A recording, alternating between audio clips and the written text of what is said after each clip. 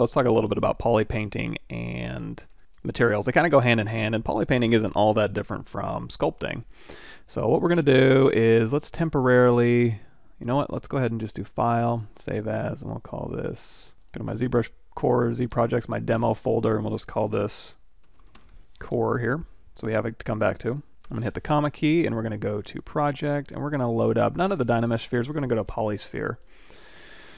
And if I click Polyframe on, and I go down here to Geometry, you're going to see it already has subdivision levels. So if I can crank these up and down. I'm going to go ahead and do Delete Higher. So we just have this one. If you want to, there is no Reconstruct. So this is as far down as we're going to go. That's okay. So if I go in here and I start sculpting, you're going to see we're deforming the surface. That's because I have Z-Add turned on for my default standard brush. If I turn off Z-Add and turn on RGB, now we're painting. So two things you need to be aware of is turning on RGB to paint with a brush, and also this little paintbrush icon, turn its colorize on and off. And I don't see a polypaint menu down here, so you're just gonna have to be aware that this turns colorize on and off, which just means you're just painting on the surface. So the cool thing about that is if you just have you know, RGB selected, or if you go down here to the paintbrush, which is, looks like it's just RGB turned on with RGB intensity to 0. As soon as you start painting, it's going to turn that on for you, so you know that you are painting on the surface. Now, of course, I'm painting white on a white surface. You're not going to see much. If I change that to a red color and start painting, you're going to see, okay, now I'm painting red color. If I drop that that RGB intensity down, you're going to see it's you know, just kind of fading in some red there. You can also hold down Shift. Now, when I hold down Shift, I have Smooth Stronger loaded. You probably just have Smooth. Either way, you can just smooth Z intensity, or you can smooth RGB, or you can do both.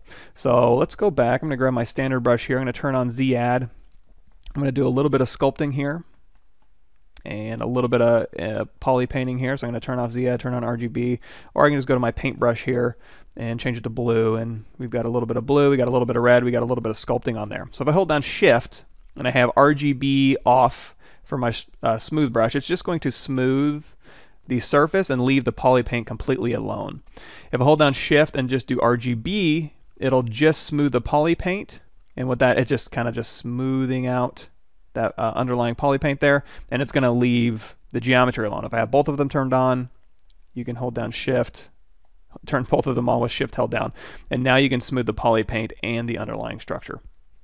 So either way, for now I'm going to hold down Shift and turn off Z-Add, so I'm just smoothing out the RGB values here. So I'm going to go back into my paint, and I'm going to turn off Z-Add. So if you're using the paintbrush and you have a hotkey assigned, don't turn on Z-Add.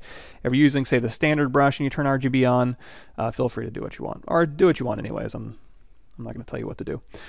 But you can go through here and paint, and the first thing you might notice is, you know, I'm kind of painting, but it's kind of low res. If you go in here, it's like really jagged. So what that means is what you're basically doing is painting on each individual vertice that makes up this object. If there's not a whole lot of vertices in here, there's not going to be a whole lot of resolution to your poly paint. So to change that, what you need to do, go to Geometry here, and you're going to subdivide to get more vertices to paint on, because what you're basically doing is painting vert color. So now if I go in here with a green and I start painting, it's going to be a little higher resolution. If I hold down, if I do Control D and subdivide again, and this time we'll do a purple, it's going to be even higher resolution. If I Control D again, and now we're getting up into like 98,000, now you're going to see we're doing a pretty high resolution here. And of course, any stroke type or drag rect or anything you want to do, you can go in here. So for example, you can hit L to toggle lazy mouse on and off, so you have lazy mouse available to you. You can go here to your transform menu, you can toggle X symmetry on and off, or you can go, say, the Y radial count, and you can use radial symmetry to go ahead and poly paint. One of the other things we did was we made a star brush that, or an arrow brush that we made. So if you use an arrow brush here, and instead of Z-Add, you turn on RGB, you can now just drag out RGB arrows that you can paint whatever color you want, or you can change that stroke to a drag rect. You can drag them out, change the color, drag those out. And of course the RGB intensity is 100. If I drop that down to like 15 and then drag over, it's only going to be like 15%. If I want to fill this object with a single color, to say like replace all this with white and start over again, I can go over here to the color menu. I'm just going to drag this over here, and we can choose a white color just by clicking and dragging in here or doing it in here. And we're going to do fill object.